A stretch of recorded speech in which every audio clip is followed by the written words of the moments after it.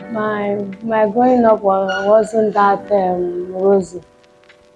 Hello guys, meet Blessing Sunday, a young girl that moved from being a hawker that hawks groundnut on the streets of Nnewi to becoming a tech girl. Growing up for Blessing was a very difficult one, especially because their dad abandoned them when her mom couldn't birth a male child. Their dad had to abandon them and marry another wife, and since then they kept on struggling with life. But Blessing was so determined to make it. My mom has a female all through. We are six in number. We are all girls. So due to that, now in Igbo land where you don't have a male child, it's somehow always tough. So my dad had to take a second wife, and since then he abandoned us. Even my schooling, all like everything. Since when I was little up to now, like my dad has not even spent a dime in maybe providing for us and every other thing. It has been my mom. My name is Blessing Sunday. I am in Nnewi Tech Faculty in Nnewi here, Anambra State. I'm into web development. Blessing Sunday is a graduate of Ebonyi State University. After she graduated, she didn't have the money to do her clearance and go for her NYSC, so she had to come down to Nnewi to hustle for money. And when in Nnewi, she heard about tech and searched for a tech hub where she would acquire that tech skill and also further her academic pursuit to prove to people that say that school is scam wrong, to prove to them that school is not scam. After I graduated last year, so I didn't have money for clearance to do my clearance so that I can go for youth service. So I decided to come down to Nnewi here to know if I can also and do my clearance. So along the line now, because of this sale everywhere that school is a scam, because of the unemployment in Nigeria, so I decided to go for something like this that will help me in my pursuit, in my academical pursuit. I sell groundnut, like I'm a groundnut hawker. I hawk groundnut. Since I came down here, that is what I've been doing, like hawking groundnut to feed for myself, and as well, even this thing that I'm doing, like this web development that I'm learning in Nnewi Tech Faculty, is through that my groundnut business that I use in sponsoring myself. I graduated from Ebonyi State University, studied business management. My growing up wasn't that rosy because I came from a dysfunctional home.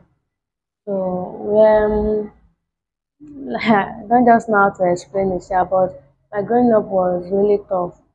And based on the background I came from, like, it wasn't really a good story. It wasn't really a good story because my mom, let me say, I'm the second child of my mom. So my mom has a female all through. We are six in number. We are all girls.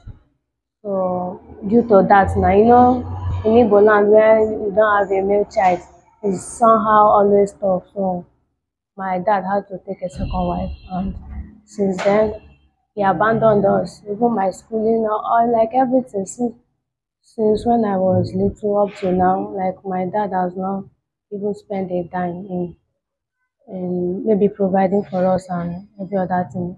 It has been my mom all along. So I grew up to know that my mom is the only one I have. So I had to join her in the business that she's doing, like working of groundnut. That was why I ventured into groundnut business. My advice to fellow girls out there is that you should not give up. Like, no matter the background they come from, you should not allow your background to be a barrier. But you should not allow your background to stop you from achieving or going for what you want to go for. So that you should try and build up themselves. Go for anything, like hustle and try to be that who they want to be, that they should have a target and where they are going to. Because Even though I grew up from a poor, very poor background and a very dysfunctional home, yet I set up goal for myself that this is what I want to become, this is where I want to be. Like that thing that other people could not achieve in my farm, that I want to, let me be the first. And so God be the glory. Even for my, should I say from my father's house, I'm the first graduate to come from there.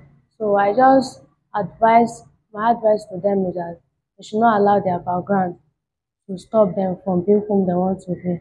Should go out there, like make a name for themselves, build a career for themselves.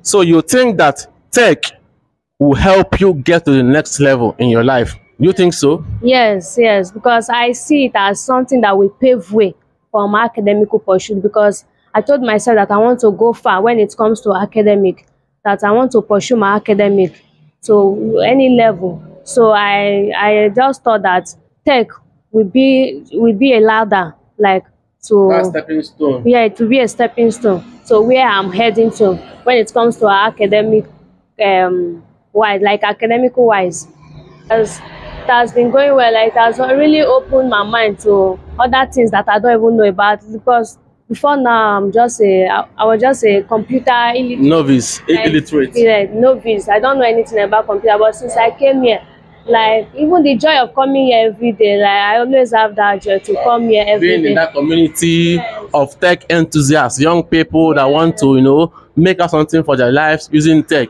Yes, yes. So it has really, even with this few period, I've really learned a lot. Like even with the environment and all that, it's really encouraging me to go further into it.